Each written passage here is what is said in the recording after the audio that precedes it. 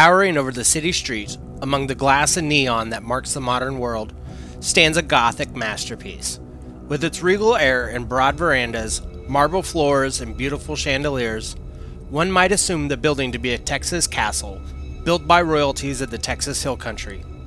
While the notion does fit, and the builder was considered Southern royalty, it is in fact the grandest of the old hotels in Austin, and, as one could expect from such a lavish palace, some guests just don't seem to want to leave.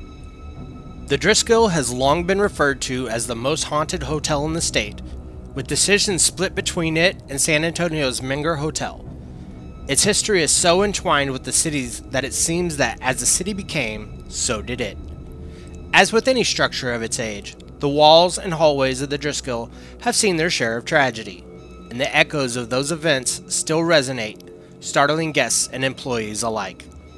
When cattle baron Jesse Lincoln Driskill bought an entire city block for $7,500, many thought him mad. His idea to build the grandest hostelry seemed to fit with the city plan, but even so, it was a large parcel of land and a great deal of money. However, when the structure opened to the public on December 20th, 1886, none could deny his vision. Though the structure's price came in at a whopping $400,000, it was evident the money was well spent. Designed by Austin's own Jasper N. Preston and Sons, the hotel became the centerpiece to the streets on which it stood, inspiring awe in any who saw it. Driskill was so proud of his frontier queen that he had busts of himself and his two sons, Toby and Bud, installed around the top of every entrance, making certain that anyone who crossed the threshold knew whose hotel it was. Over the years, the old building has borne witness to many historical events and played host to some of the most important figures in Texas and American history. U.S. senators, presidents, and captains of industry have stayed in its lavish suites. The year 1898 saw the first long-distance telephone call in Austin placed from the Driskill's lobby, and years later, President Lyndon Baines Johnson watched election returns while relaxing in comfort.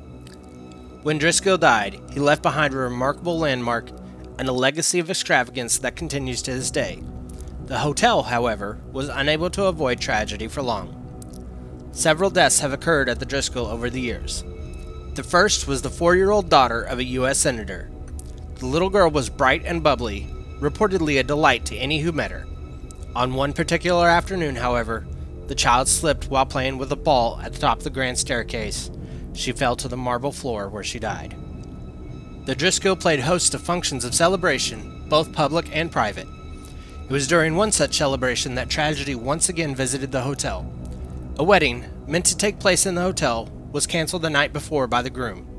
Heartbroken, the young bride fled to her room, where she took her own life by hanging. As the years went by, the Driskill, mirroring the state of the city around it, fell into disrepair. However, in the early 1990s, renovations began to restore it to its former glory.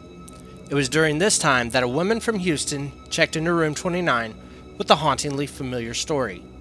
She'd come to Austin to rest her nerves after her fiancé canceled their marriage at the last minute and spent all of her first day in town on an extravagant shopping spree, using her fiancé's credit cards.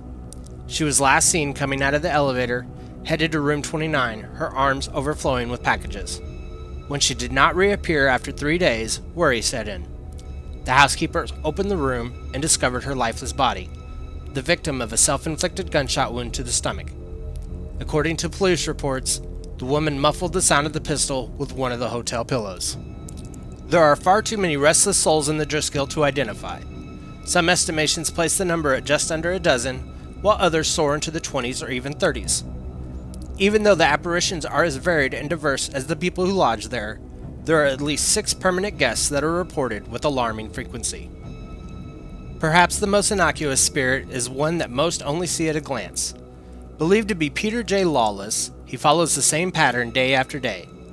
Lawless actually lived in the hotel for 30 years, from 1886 to 1916, even when the hotel was closed to guests. Guests report seeing a man in old-fashioned clothing standing outside the elevator, checking his watch.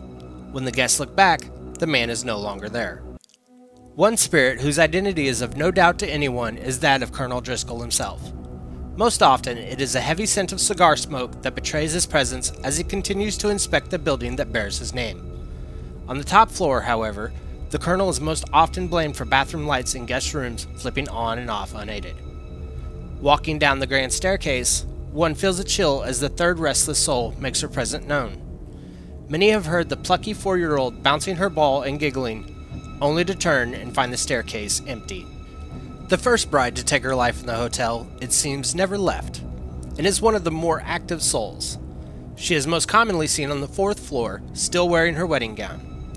She also appears to those guests attending a wedding themselves, and has made her presence known at many a bachelorette party.